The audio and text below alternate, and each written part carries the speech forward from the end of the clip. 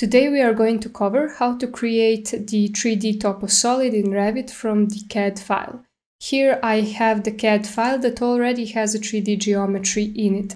When I rotate it, I see that all of these lines, they are 3D and they have the height. And obviously I'm not going to create manually terrain since I already have geometry here in Revit. And I'm going to show you how to do all of this very quickly and automatically. First I enter my Revit file and first thing I do is link my CAD file. I go to link CAD and I select this file. What I have to do first is choose my import units, and when it comes to choosing the import units, what's important here in these geolocation files is actually choosing the right units. And the right unit is the one that this drawing is actually drawn in. For example, if I go to UN in CAD, I can see that the drawing is unitless. That means that I manually have to check which units are used. So I go to Measure tool and I choose Distance tool. I'm going to measure some distance that is actually familiar to me. And for example, here we have this path. And once I measure this path, I see that its unit is 1.8.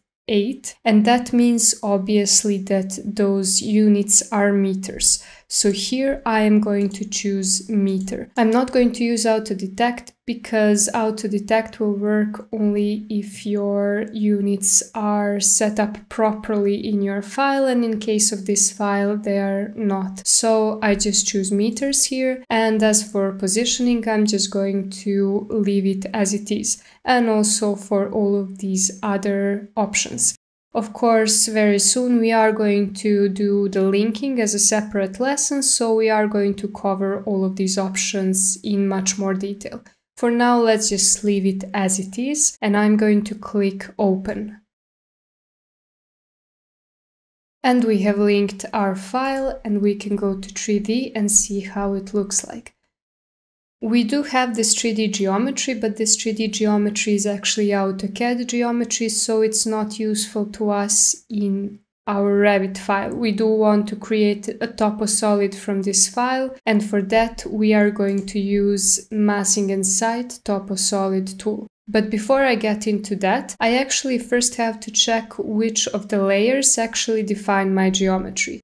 Here I see that I have these orange lines and then I have these brown lines. So obviously I need to just first check out which layers are actually going to be used to generate my geometry. I can do it manually by going to AutoCAD and just seeing which layers they belong, but the easiest and the quickest way is actually from Revit itself, because here we can just click on this geometry and we can use the Query tool. I can then click on orange layer and I see its layer name. Then I do the same for the brown layer and I see its name as well. And I remember these layers' name because soon I'm going to use them to generate my geometry. I now go to Toposolid tool and I choose Create from Import tool. I then choose Create from CAD option and I select my AutoCAD file. Now I just choose Check None here and I only selected those two layers that are orange and brown lines because those are the only layers that define our 3D geometry. Once they are selected, I click OK. And now my geometry is generated. Once I turn off this AutoCAD file, I'm just going to go to Manage Links and I'm going to click on Unload. And I see what it looks like. It looks very good. It's a very detailed and very correct terrain. So if you have those files in AutoCAD that are modeled well, you can actually generate the terrain from them extra quickly.